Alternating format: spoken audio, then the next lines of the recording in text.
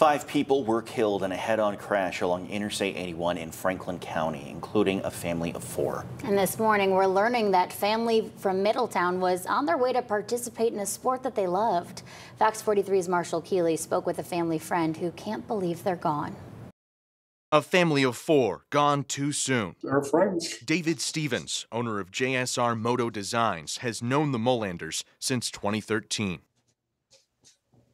It sucks. It's sad. 19-year-old Dane Molander was an up-and-coming ATV rider. Stevens supplied his racing numbers. He had just reached that pinnacle this year to becoming a pro racer. His sister Miranda was involved in racing in a different way. She was the Monster Energy girl of the ATV world. Parents Donald and Kimberly helped load up the RV before the whole family began the drive to Loretta Lynn Ranch outside Nashville for the final race of the year. About 45 minutes into their trip from Middletown, investigators say their RV blew a tire and crossed over the median on Interstate 81 in Franklin County, hitting an oncoming tractor trailer head-on. The Molanders and truck driver James Shade of Martinsburg, West Virginia, were killed in the crash. To have a whole family erased in a blink of an eye is just, and a truck driver, which my heart goes out to him as well. He was just the innocent bystander in this situation, you know, and they're just gone, and you can't even wrap your head around it. Stevens says their deaths rocked the ATV community to the core. This weekend's competition is still scheduled to go on. Stevens is printing memorial stickers to remember the family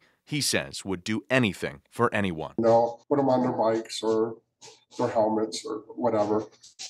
So everybody's together. Marshall Keeley, Fox 43 News.